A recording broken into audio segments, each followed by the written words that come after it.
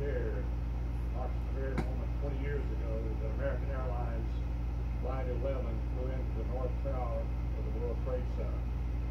My name is Mike Loeb, and my daughter Sarah Elizabeth Loeb was a flight attendant on that plane. These 20 years have felt like both a long time and a short time. And as we recite the names of those we lost, my memory goes back to that terrible day when it felt like an evil specter had descended on our world. But it was also a time when many people acted above and beyond the ordinary.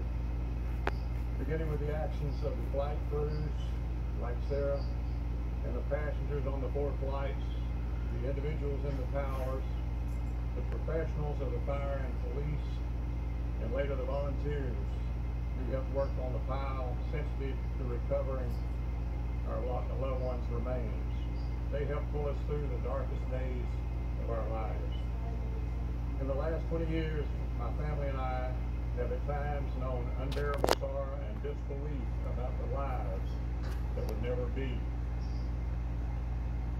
Years we have filled with speaking out on my daughter's behalf and calling on many more precautions, and also for the history to be remembered not as numbers and a date, but the faces of ordinary people, people who looked a lot like Sarah.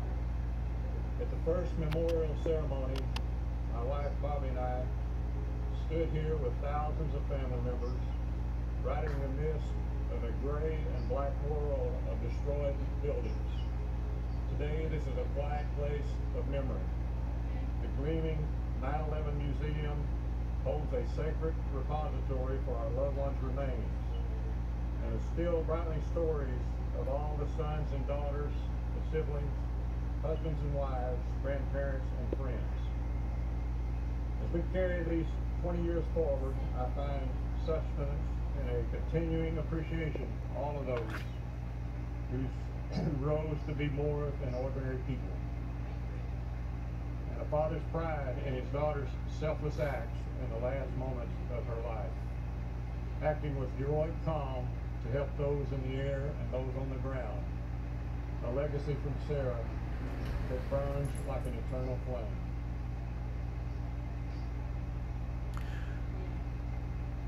Great Grand Rising, everyone. I just want to give out this little memorial here. And again, with all the people that may have been lost or have been lost during that difficult time. I was also there in New York at the time that it happened.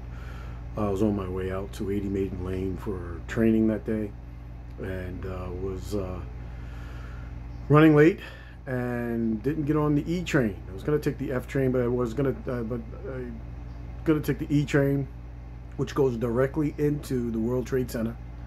And if I was running on time, I would have been right amongst all that chaos, and God only knows if I would have been here today. So peace and blessings to each and every one. I find it very interesting that all the people on this 20th year anniversary that were actually involved in spearheading everything that was going on, like George Pataki, the governor of New York at the time, Giuliani, who was the mayor at the city at that time, and even George Bush, any of them. None of them are there at this memorial service, but all the Democrat leaders are there, as you can see. None of them had anything to do with what was going on with 9/11 at that particular time.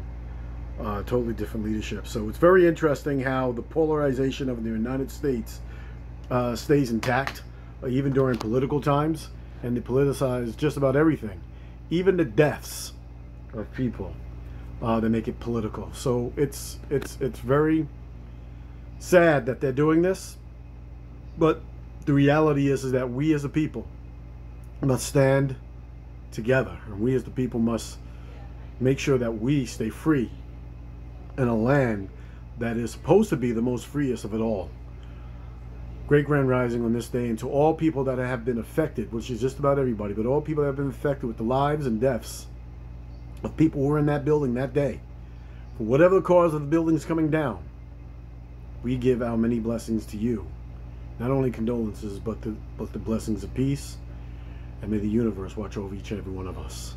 Let us continue to rise as we rise as a great return, great grand rising to us all.